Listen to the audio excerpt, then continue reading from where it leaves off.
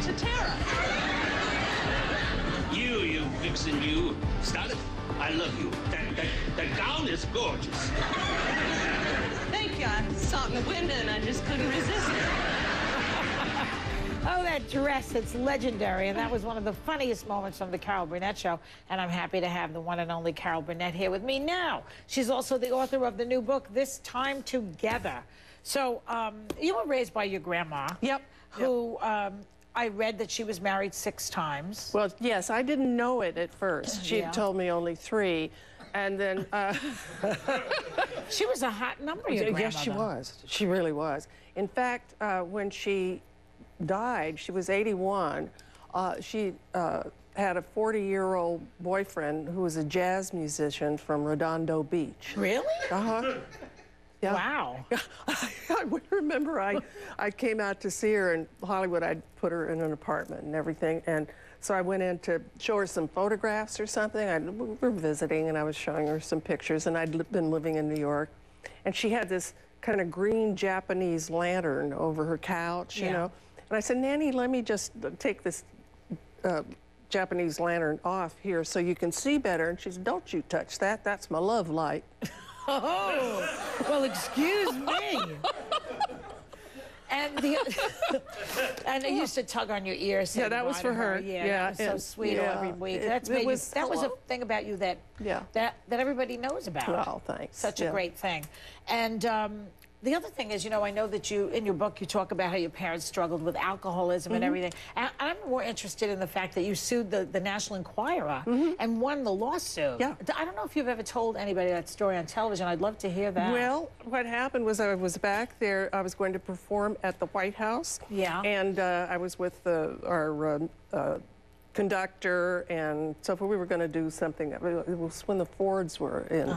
And so we all went to a restaurant one night, my conductor and the writers and so forth, and we were in this Washington, D.C. restaurant, and it was kind of empty. And then across the way was Dr. Kissinger with a couple of people whom I knew and all, but, and as we finished dinner and we were leaving, I was introduced to him. He said, well, it's very nice to meet you, and I'll be looking forward to you at the White House tomorrow, and, you know, all that. And so that was it. Yeah. Next thing I know, in a couple of weeks or whatever, said Carol Burnett was running around the such-and-such restaurant in D.C., spilling wine on people and forcing Henry Kissinger to drink wine and spilling wine all over his tie. And I mean, it was just bizarre. And the idea that anybody could force Kissinger to do anything. Do it. Well, yeah. You know, I tried. A lot of people have tried. So I thought, that's not right. You know, and especially when I came from that background, it really made you mad. So I sued them. Yeah. And it went for 5 years. You know, the lawsuit. You were relentless. I was. I just decided that they're not going to do that. So it went to a jury trial, and then they did prove, not malice aforethought, you can't prove that, but you can prove reckless disregard for the truth. And they even found a memo that they presented at court that said, Carol Burnett and Henry Kissinger were in such a restaurant last night.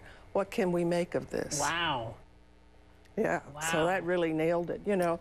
And so, before the trial was over, and I was still, you know, worried about it, and it was in the newspapers every day and everything, and I went, before I was going to go to court that day, I dropped in on my doctor to get a vitamin shot, you know, because it was really stressful. And I walked into the doctor's office, and there was Barbara Stanwyck. Oh. Wonderful Barbara Stanwyck. Brilliant. She was in her 70s, and she had beautiful gray hair, and she had on pearls and a lovely suit. I didn't know she was a patient of my doctor, you know. But she smiled at me, and I smiled back, you know. Barbara Stanwyck, wow. One of the great movie stars. I grew up watching her. And she said, you're going to win this case. I said, oh, thank you, Ms. Stanwyck, from your lips to God's ears, thank you. She said, no, I mean, I know you're going to win this case. Well, you don't argue with Barbara Stanwyck, you know. And I said, well, no, she's from Brooklyn. Yeah, she said, well, I know you are, I said, well, great. She said, my leprechaun told me. Oh, a leprechaun. Yeah. Okay. Yeah, I said, excuse me? And she said, my leprechaun told, oh, they exist, all right. And he said that you're going to whip their ass. Her leprechaun. Oh, her leprechaun. This is like more than beyond. Is that unbelievable? Yeah. And she said, now you just get some rest, and you know you're going to. But it's beyond Shirley MacLaine. Yes. You know what I mean? It's like a leprechaun. Well, yeah. Oh, wow. Isn't that wild? Yes. It's so cute that you're starstruck. Oh, sure. Yeah. We'll be right back in a minute with more with Carol Burnett. You're starstruck. I'm back with Carol Burnett. Okay, we're going to have some Facebook and Twitter questions now. Let's see here. Where does Carol keep her Emmys? At home. Just in the house? Any specific place? Well, there's a couple of shelves that I put them on. It's kind of the media room where we watch television. Yes. And Do you stuff. dust them? I go and I hold them and do my thank you speeches quite often. Okay.